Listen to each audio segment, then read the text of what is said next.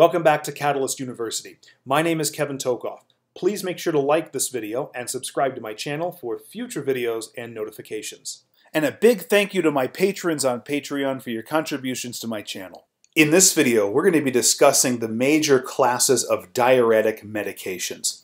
So first of all, diuretic medications are drugs that are used in the treatment of hypertension, but these drugs act at the level of the nephron in the kidneys and attempt to reduce the blood volume by causing excretion of more fluid in the urine.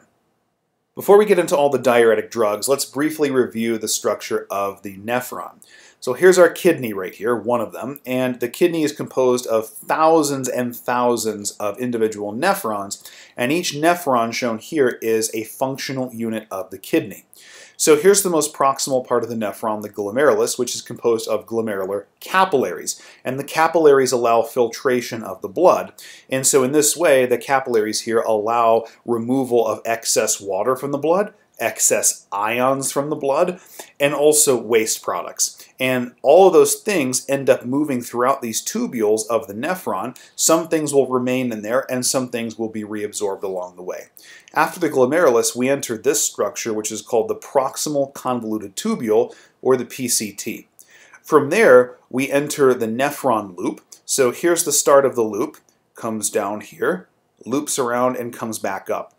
This nephron loop is also called the loop of Henle, and it of course has two parts. It has a descending component, which goes down, and then it has an ascending component that comes back up. After the loop of Henle, we have the distal convoluted tubule right here, and then finally over here we have the collecting ducts, and anything that remains in the collecting ducts past this point will end up in the urine and be excreted into the toilet, basically. Now, there are four major classes of diuretic drugs. You can see these written in green at various spots here. And each one of these diuretics is going to act on a different protein that's situated in a different region of the nephron. The first class of drugs we'll look at are the carbonic anhydrase inhibitors. So these are obviously drugs that inhibit the enzyme carbonic anhydrase.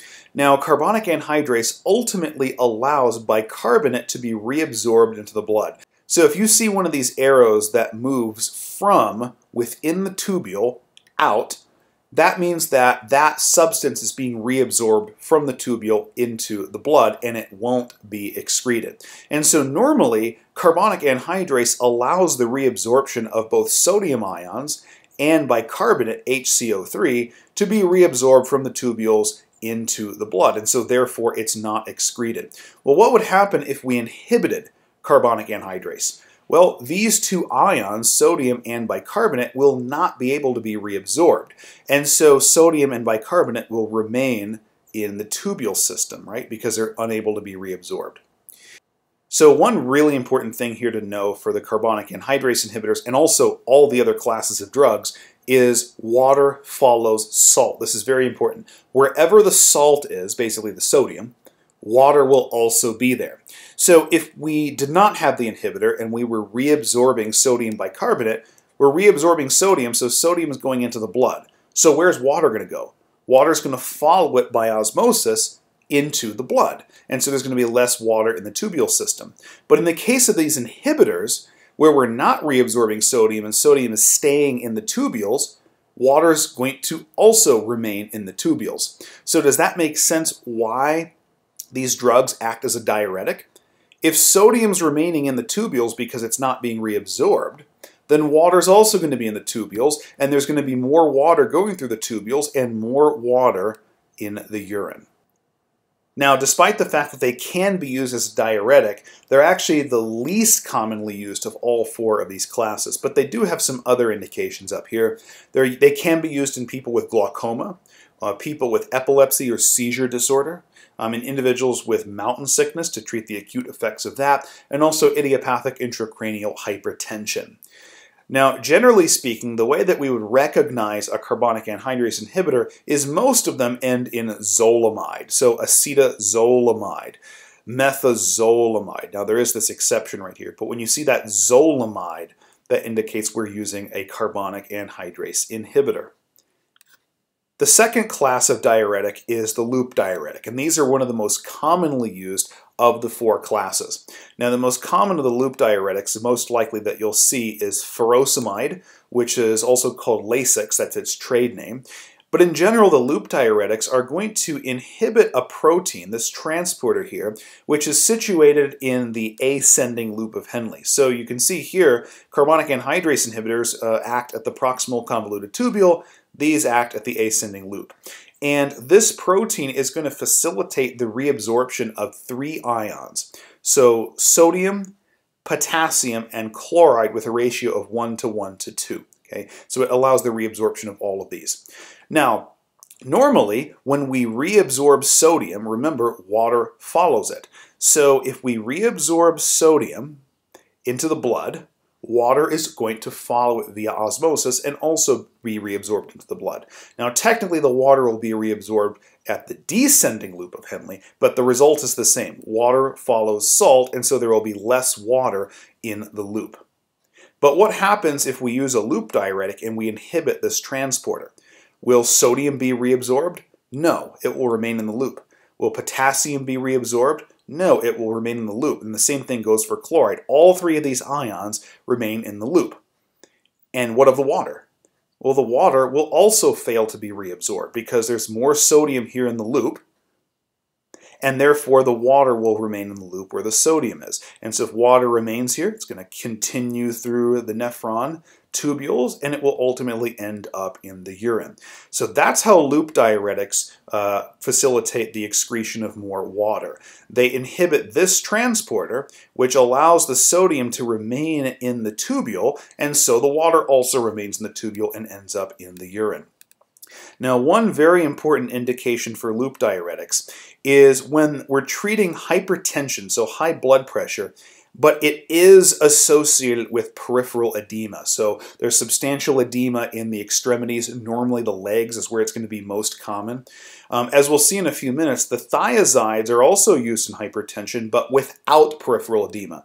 So if you have a patient that has hypertension and extremities with peripheral edema, most likely they're going to be on a loop diuretic rather than a thiazide drug. Okay? The other thing to watch out for with loop diuretics is because they also inhibit the reabsorption of potassium, potassium is also going to remain in the loop and be excreted in the urine, and so we run the risk of hypokalemia, so deficient sodium in the blood. Okay, that's another thing we'll also see with the thiazide drugs. So loop diuretics treat hypertension with peripheral edema. And that leads us to the thiazide drugs. The thiazide drugs act on a protein that we find in the distal convoluted tubule here, and they are going to inhibit the reabsorption of sodium and chloride. Now, obviously, we normally would have sodium reabsorption in the distal convoluted tubule, but if we inhibit that process, what's going to happen to that sodium? It's going to remain in the tubule system. And what do we know about the water? Well, the water is also going to remain in the tubule system and be excreted in the urine. And so that's how the thiazide drugs work. Very similar to the loop diuretics, but there's one big difference. So the vast majority of water reabsorption occurs in the loop of Henle.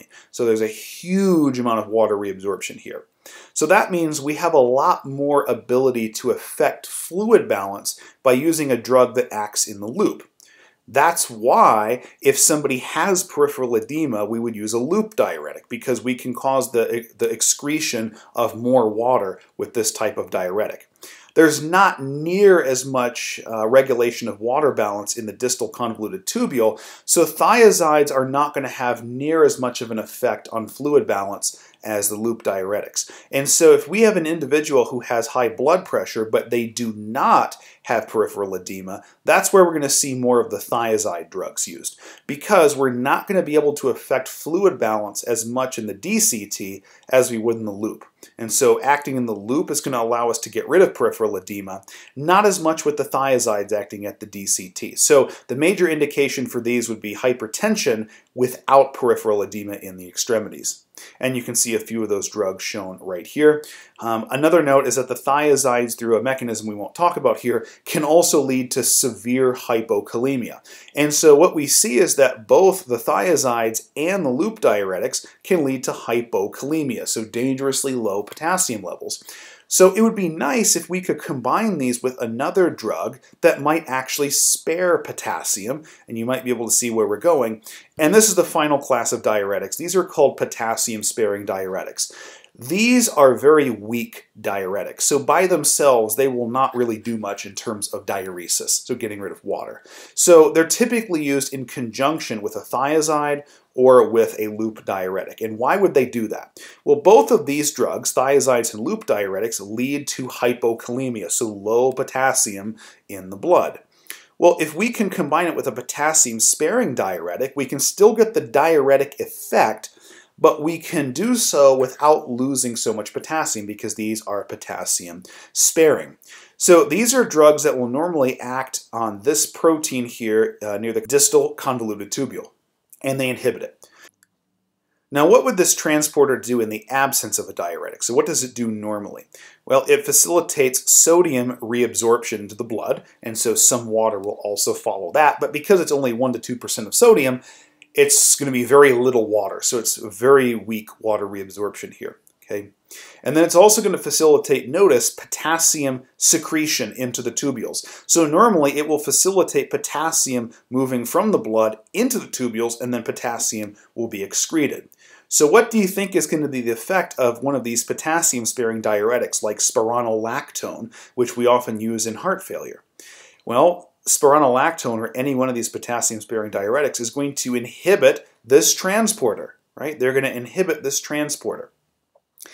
And by doing that, they're going to prevent sodium reabsorption. So sodium will remain in the tubules, but they will also inhibit potassium secretion. And so by doing this, these potassium-sparing diuretics will allow this potassium to remain in the blood, which can reduce the degree of potassium loss due to the loop diuretics and the thiazides. And so the individual will not be as hypokalemic as they might be in the absence of a potassium-sparing diuretic. So by themselves, these are very weak diuretics, but they're usually used to retain as much potassium as possible because these two classes of drugs result in a lot of loss of potassium. Now, one other note here. This is a steroid hormone called aldosterone. Aldosterone is secreted by the adrenal cortex here atop the kidney. And aldosterone will actually stimulate more of these transporters to be put into the distal convoluted tubule right here. Okay? And so if more of these transporters were put in, there would be more potassium secretion and more potassium elimination, right? Well, it turns out that in particular spironolactone, in addition to being able to directly inhibit this transporter, also inhibits the aldosterone receptor. So aldosterone is not able to act and therefore is not able to cause more of these transporters to be put in the DCT. Okay, so it actually has a double effect there, and ultimately that will allow more potassium to stay in the blood. So what you can see here with these diuretics is overall what they're doing is they are causing more sodium to remain in the tubules, and then water follows salt. So if more sodium's in the tubules, more water's in the tubules, the water continues on through the tubules and goes out into the urine. And if we rid the body of more water, the blood volume goes down, and remember that means the blood pressure also goes down. So hopefully this video gave you a good understanding of the mechanisms of these diuretics and why exactly they would be used. Thanks for tuning in. Please like, subscribe, and check out my Instagram for cool science and not science stuff.